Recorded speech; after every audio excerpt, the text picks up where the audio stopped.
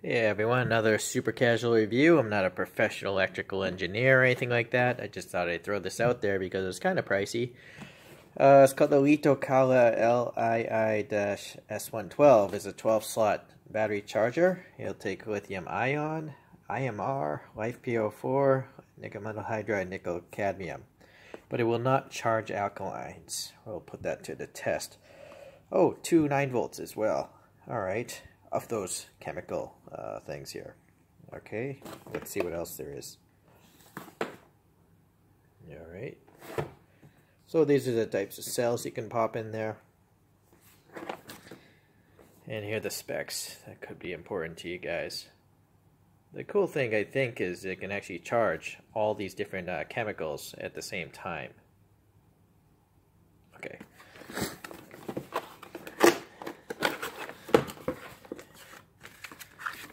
There's a whole lot of instructions, but I assume not necessary. Well, we'll find out. Power adapter. There we go. Nothing else.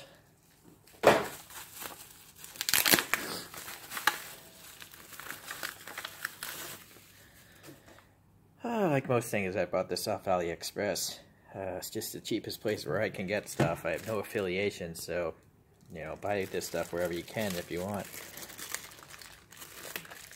Right.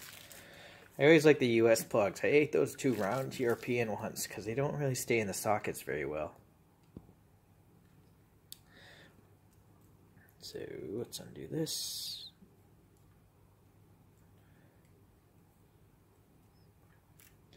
This cord is probably around 1 meter. Yeah, I would say. Maybe that's 1/2 meter. Okay.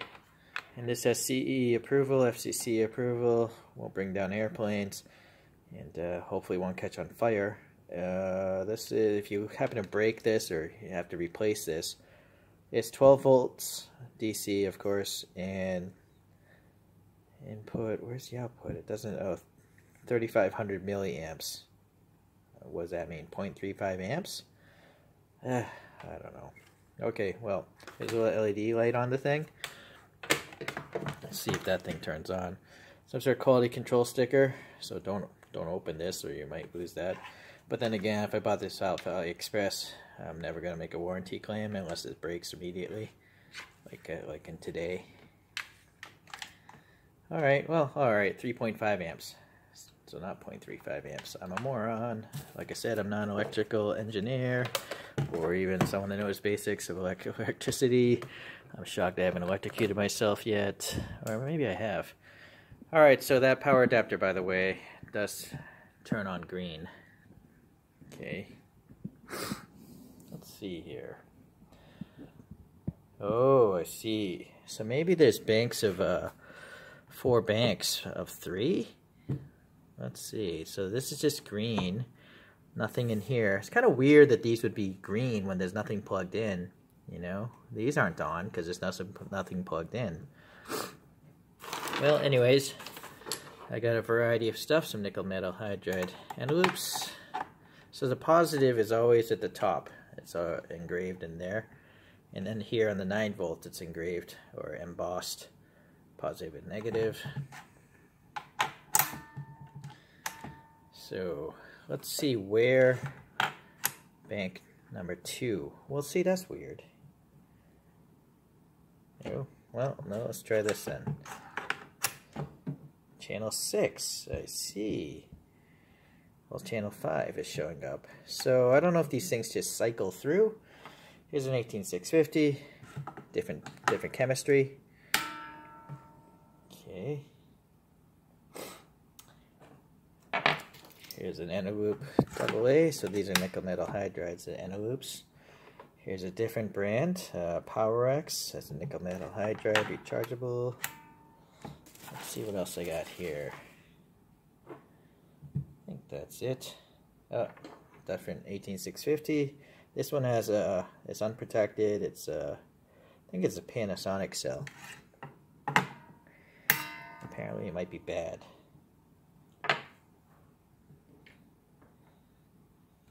different Eneloop. I like Eneloops. They seem to have a good reputation. The reason I got this is, well, I have so many RC car controllers now that I have to buy a whole bunch of rechargeable batteries and charge them all.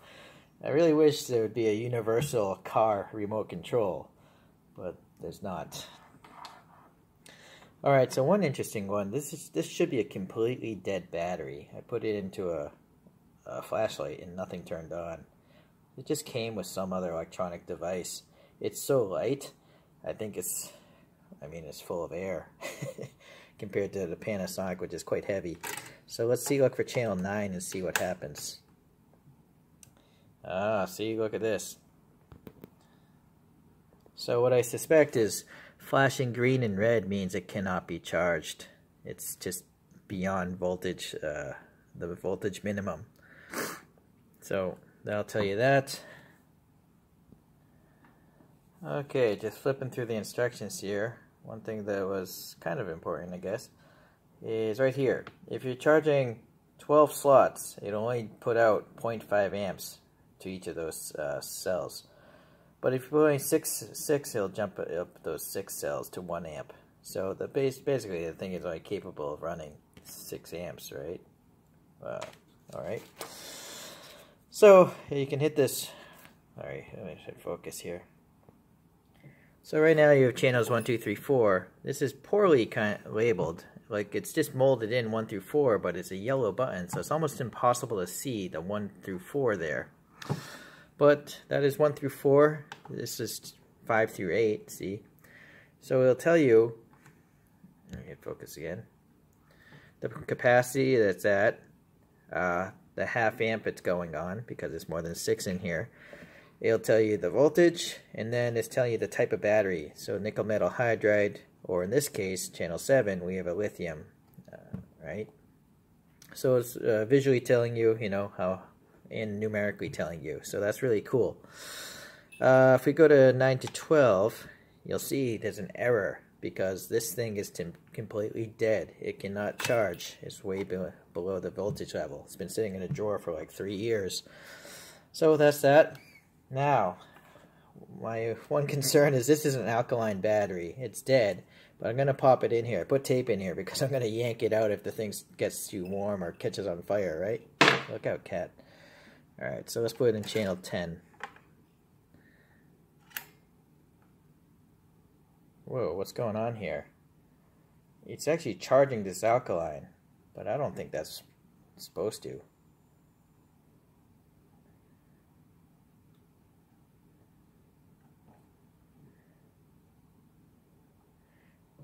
Now, see, it just jumped up to 100%, and this is a dead battery.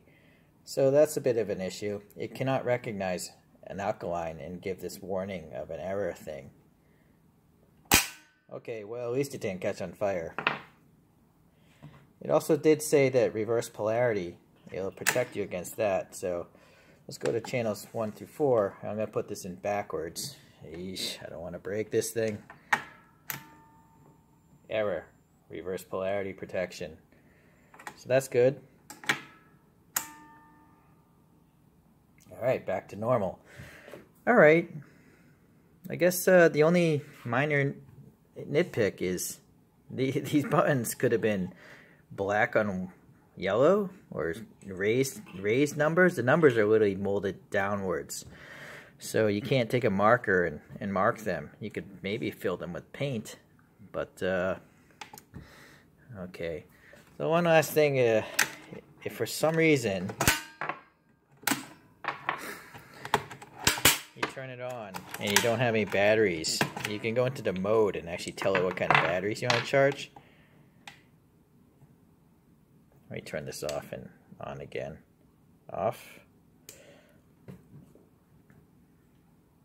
There might be a timeout. Yeah, that's really weird why those are on. That could be annoying, if you're trying to charge in a dark light room or something and those green lights are on.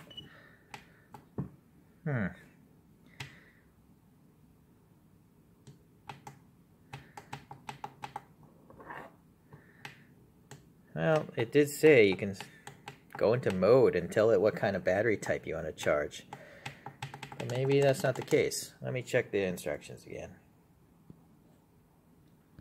Well, call me crazy. It says key mode. Within 8 seconds after the thing is turned on, click the mode key to select the type of battery. And I did that, so I'm going to turn it off. I'm going to turn it on. 1 1000, 2 1000, 3 1000, 4 1000. So there's no this mode key. I don't think it does anything. But frankly, I'm not even sure why you'd want to tell it what kind of battery you're going to charge, because it'll recognize the batteries in the first place, right? So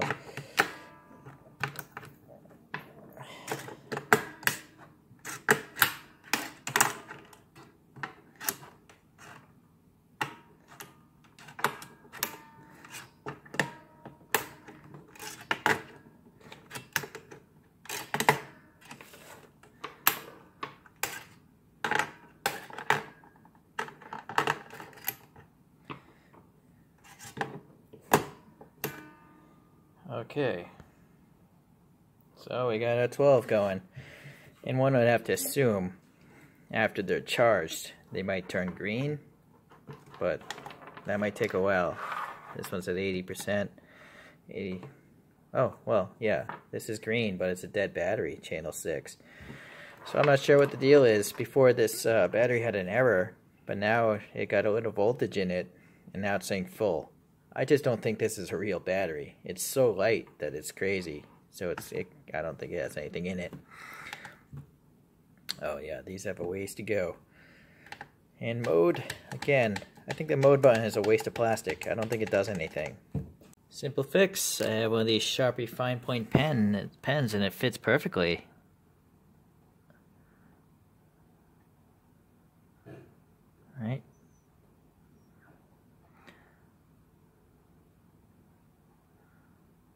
Oop, a little too much there. Darn it. It's almost. I'm just not even gonna color the mode because the thing's worthless. You should be able to take alcohol and wipe that Sharpie off. Yep.